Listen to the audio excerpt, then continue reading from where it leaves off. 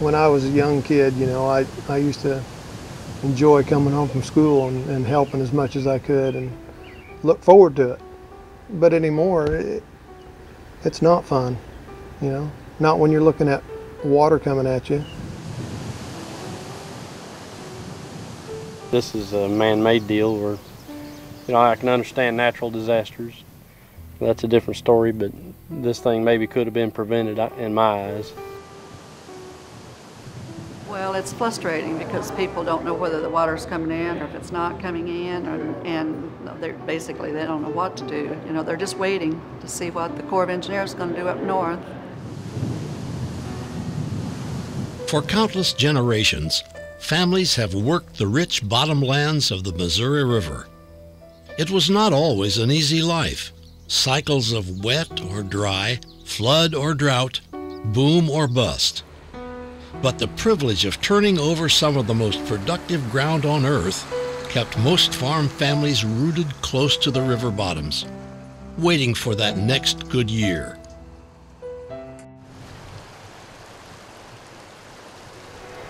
But something in that natural cycle changed. The river began to rise. It was a dry spring in the Midwest, not a cloud in the sky, but still the river rose. It overtopped levees, destroying crops, destroying towns, devastating lives. This was a disaster, but was it a natural one? Could it have been anticipated? Could it have been prevented? Did the flood of 2011 have to happen?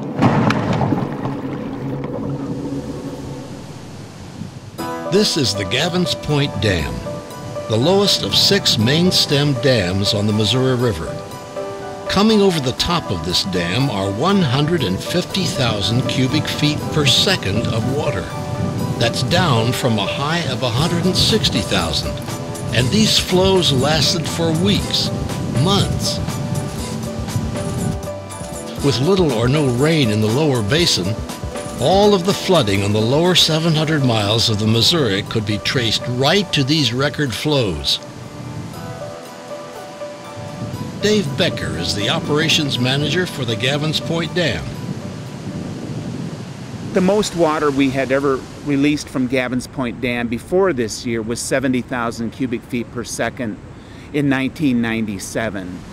But the water we're releasing from Gavins Point Dam this year, which peaked at 160,000 cubic feet per second, is over double what our all-time record was. If you look at our total water flow from Gavins Point Dam right now, and you were watching a football game, and a football field's about 1 acre in size, the amount of water we're letting through the dam right now would put about 3.5 feet of water on that football field every second. One of those suffering from these record-breaking high water releases is Holt County farmer Eddie Dravis. It was a very disheartening feeling, you know. All the work we went to try to keep the water out, and then all of a sudden, just like, you know, just kills you. Dravis has been particularly hard hit. Not only was his corn crop devastated by these record high water releases, a subsequent tornado destroyed the roofs of his chicken houses. And of course, with the high water, repairs were impossible. Oh, it's tough. I mean, knowing that the water's coming, just that anxiety of knowing it's coming and how deep it's going to get, just, it makes you just almost mad, you know, knowing that it wouldn't have to be that way. We had a flood last year, and last year it was here almost 30 days total. This year we're looking at months on end. I mean, the more levees break north of us, the longer it's going to be before it goes down. You know, it's about survival, and it's going to be tough. It's been a family farm for about 4 generations at least, so may not be able to stay in the family, you know.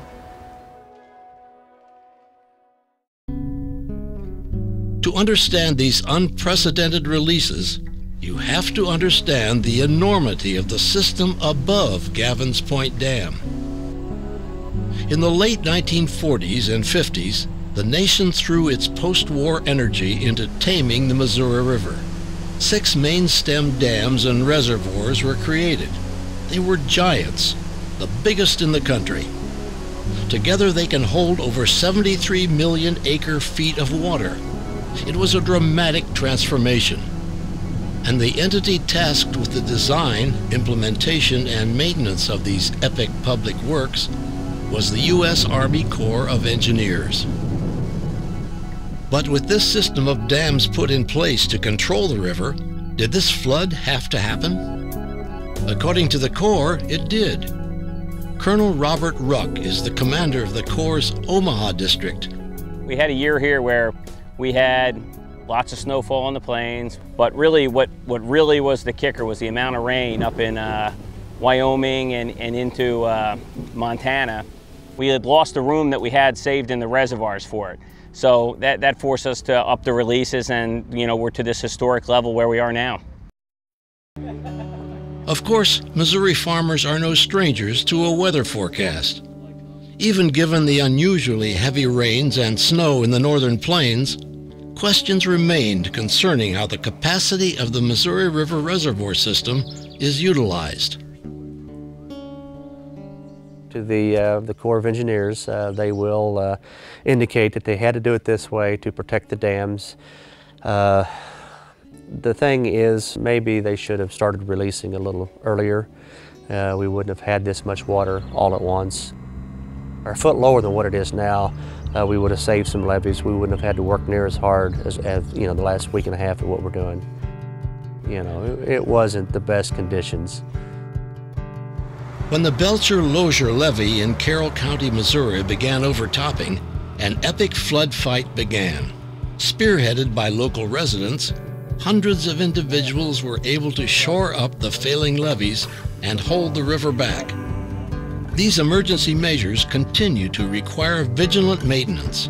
With constant pressure on the levees, sand boils or animal burrows could prove a devastating weak link. It was a heroic effort and ultimate success. Thankfully so, because the consequences of failure were enormous. And if these levees would have all broken here, just the Carroll County bottomland alone, there would have been 79,000 acres affected, and about 50% beans, 50% corn. And we placed a value on that at today's prices of $58 million. So that's not including the destruction to the roads, the homes, just lots of things that can happen here with these floods. The effects of these high water releases went far beyond the agricultural community.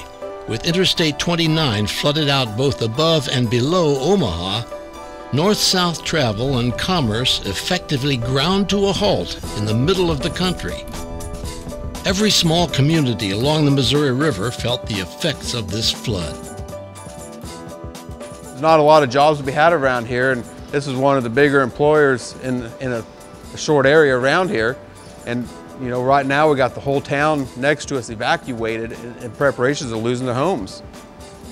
The water's starting to creep in around our town, and all our electrical equipment, our electrical pumps, as you'll see, they're gone. We've had to pick them up and move them up to higher ground.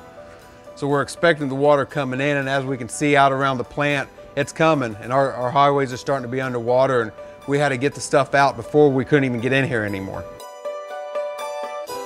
When you shut down a facility like this, and we're a small plant, we're a small community plant, and yet we're the largest employer in this county in terms of payroll. So this is a major economic hub for this county. Through this last 3 weeks, 4 weeks, as this event has been unfolding and kind of gradually coming, as I talk to the people here, I can feel it in their voice. They can feel their apprehension, their stress level, their anxiety, sometimes depression, the futility of what can I do. We're concerned that the Corps of Engineers needs to have someone really put some pressure to protect the downriver area. This is not the first occasion that we've had a flood threat in this area. It has dramatic, widespread economic impact. That economic impact is about more than numbers. It's about lives. As the water continued to rise, the convenience store in Craig, Missouri couldn't hold out any longer. Well, I'm closing tonight because they have redirected traffic up 71 Highway and the people have moved out of town, and there's not enough people here for me to stay open.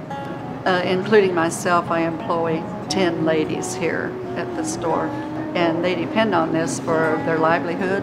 Some of those ladies still have young children at home that they're trying to educate, so I have no idea what's going to happen to those ladies.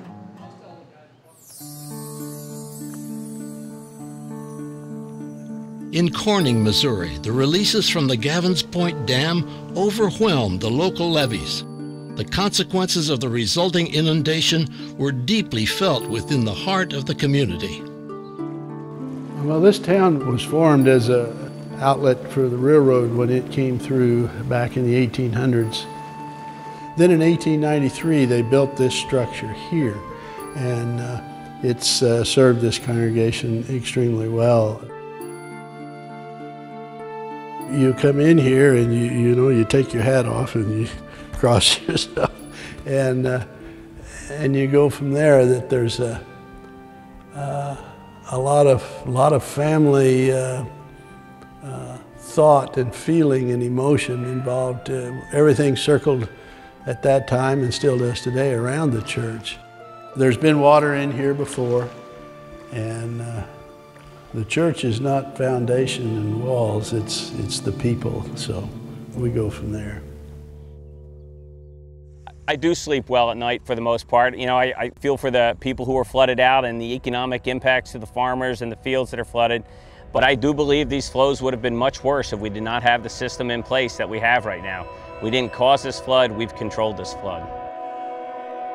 We've really tried to reach out, but you have to have an open audience that's listening. And it's very hard when you're the one getting flooded out to dial into Facebook and look up that data.